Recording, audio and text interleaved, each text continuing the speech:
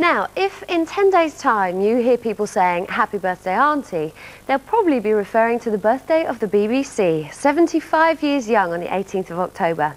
Back in 1922, the buzzword was radio.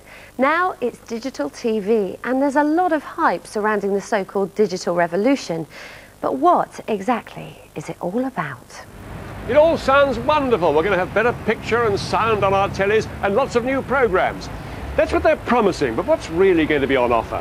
And first of all, what does this word digital really mean?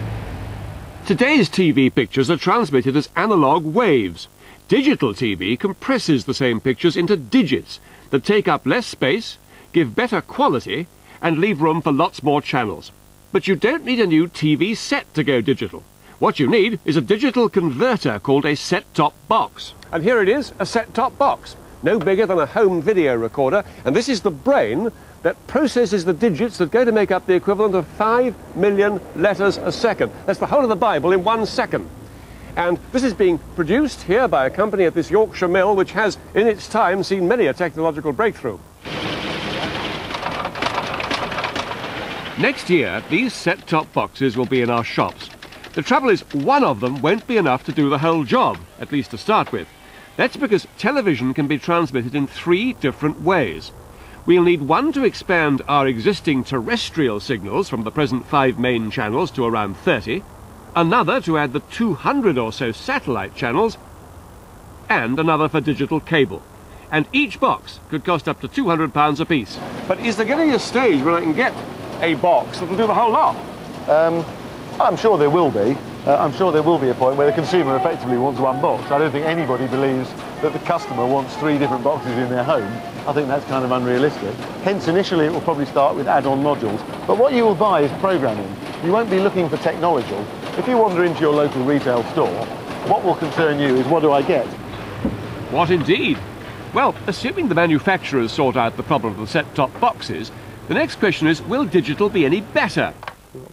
I asked the digital television expert, Andy Trott, for his verdict. What's so great about digital television? Well, digital television gives the broadcaster many options on how to actually transmit the signal. We've got a picture here, and I think you'll agree that the quality is the first thing that stands out. It's very, very good quality. Now, is the quality always better on digital?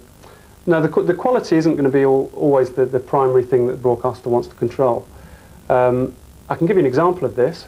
Formula 1 motor racing. Some broadcasters are thinking about having cameras in car with Michael Schumacher, with Damon Hill, with the top drivers. And you can choose which one you want to watch? That will enable you to choose, yes. By controlling it with the button there? Absolutely.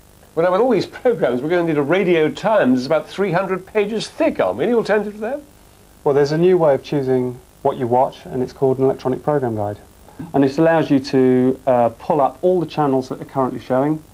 You can step through them, and you can select any programme you want to, and very quickly, by the push of a button, go to that channel. Well, Andy, we're certainly spoilt for choice. I must say, it's going to be one hell of a job. Quite a nightmare making a choice of all that lot. Well, it just happens that some families here in Hull are having to make those choices right now, because they're all taking part in a trial of digital television, which they get through their telephone line right now. And this is a good example of the kind of service we may all get next year. Well, now, the first thing to ask you is, do you think the quality on this digital television is better than the normal? No. Not yet. Not yet.